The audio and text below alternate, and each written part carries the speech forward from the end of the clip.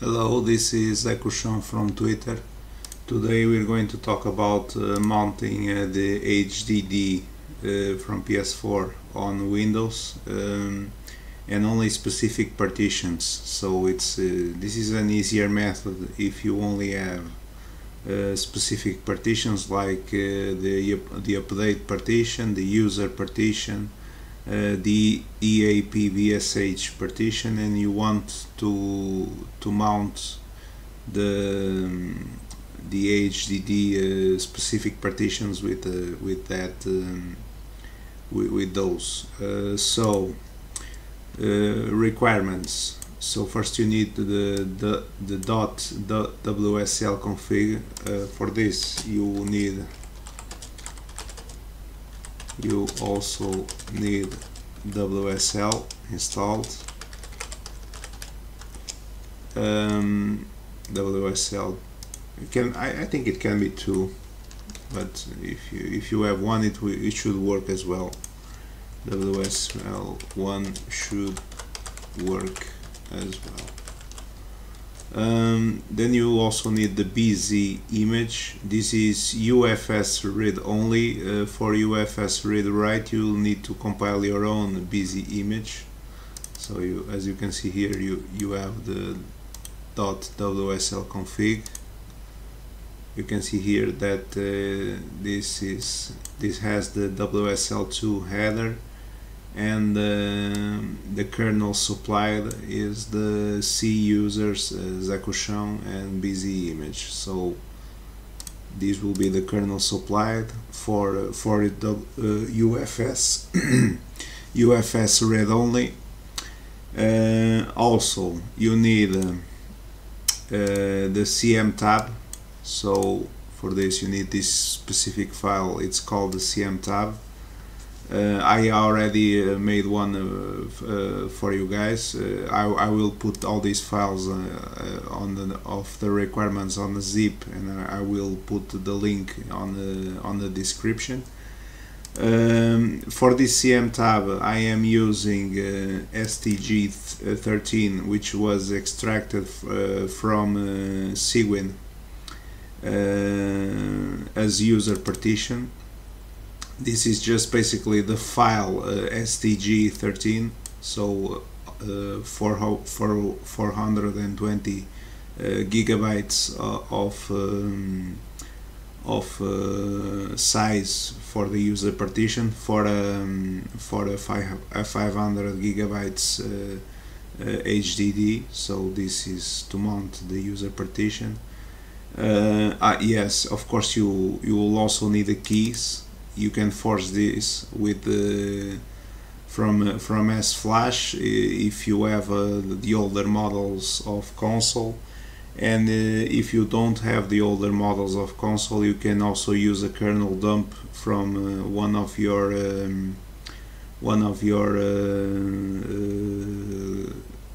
hacked systems, and you can use this to access the user partition.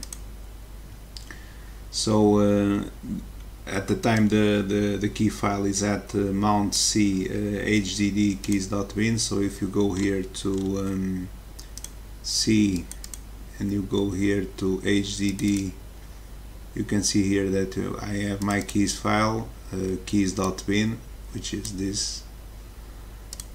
Also you need to know the IV offset. In my case, since it's one of the very early FAT models, the IV offset is 0 because of a bug.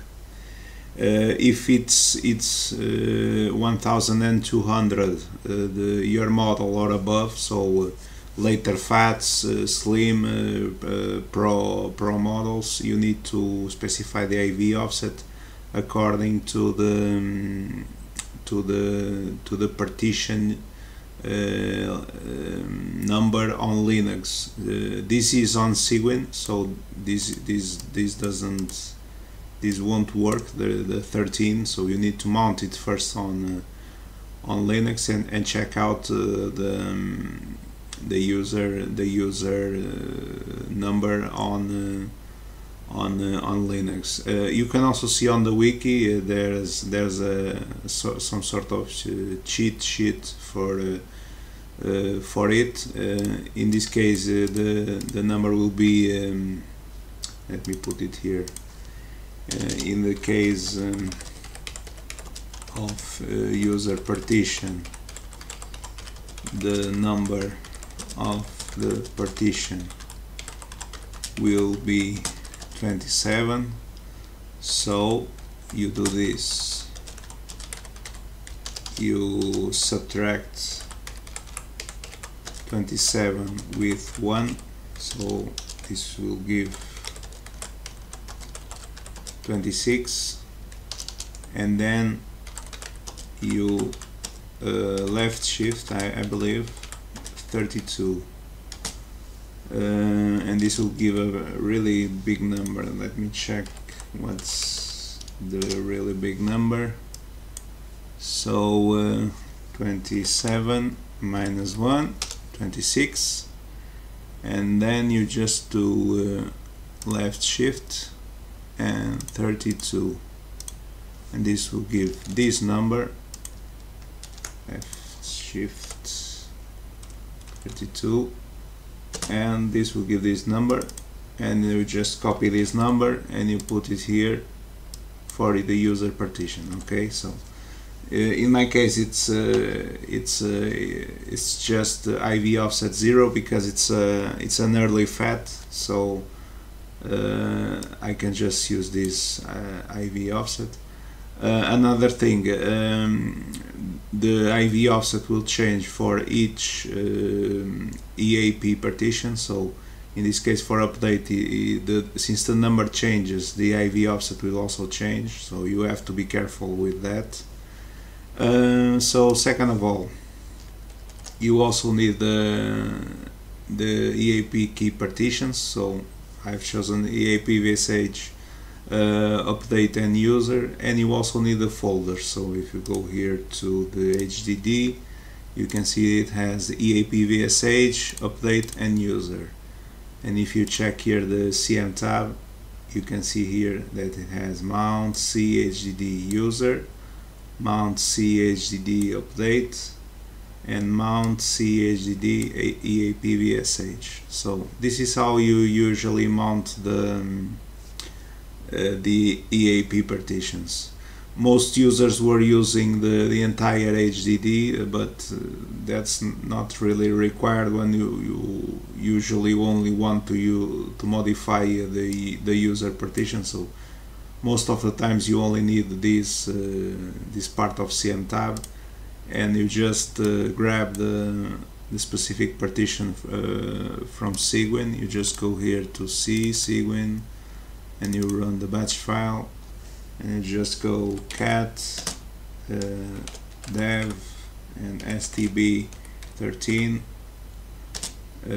In my case the number is stb13. Yes, this also must be run with administrator privileges, because it might not work what I am doing here. So please run this as administrator. Okay, so you just go here and then you put it on C drive, HDD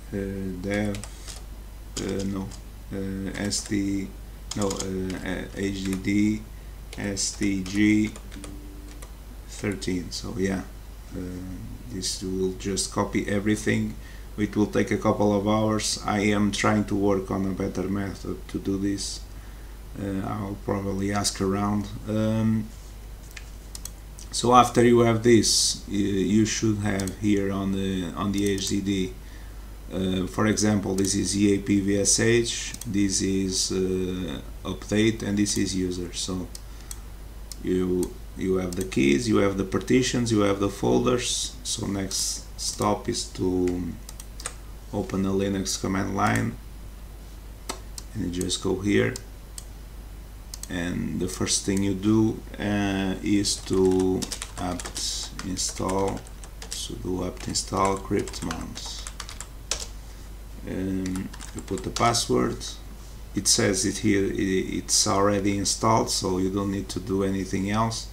Then you just go to sudo nano etc crypt mount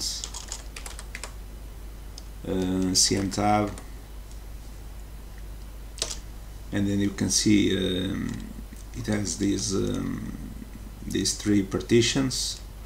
They're all properly done. So the name of the file shouldn't matter, but you should have the correct name to know which correct partition to mount. So in this case the directory is user, so the name of the file here should be correct for the user partition, and of course the IV offset and the proper keys. Same for update, same for EAP VSH. So after you do all this, you just go and sudo crypt mount EAP VSH. So this will mount EAP VSH. If you go to the HDD folder where it will mount in a directory, you'll see nothing. However, if you go here from the mount CHDD EAP VSH and you list it, you can see here that it has files. So you can just copy these files and you can do stuff with them. Another thing that you can do is mount the user folder. Well, let's go to the update folder first. You can mount the update folder, and then you go to update, and then if you want, you go here and you create the folder for preventing PS4 updates. You can do that if you want, but it's not really important. And then finally, if you want to mess with the user partition, you mount user, and then you go to user, and this is where all the fun stuff is. If you go to to app, okay, this needs more permissions. Sudo su cd app, and you can see here that these are all the games that you have installed. I think one of them is Netflix, the other is Sonic Mania, the other is Deltarune, and there's a fourth one which I don't remember. I think it's YouTube, but I'm not sure. So yeah, you can just copy -R, so this will copy recursively all these files to wherever you want. So I can just go here and put it somewhere, let's see, mount C users zecoxao desktop, and you can just put it here. You can just use a dot to copy everything inside it, so they will show up here. So of course this is a little bit slow. It might take a while because some games are a couple of gigabytes, others are smaller. You also need to take into consideration that the application files, the packages, if they are bigger than a certain size, they will be per console encrypted, so you have to be careful with that. So you can't mess around. I believe it's application packages with the size bigger than 2 gigabytes. So yeah, there's not a lot of room to mess with. So I will just cancel this, and let's see what we have here. So as you can see here, we have the app.package. You can just delete this. We can go here back, and you go to app meta, and you can see all the meta files for the games that we have. For example, Playroom, which is the 00001. You can see here everything.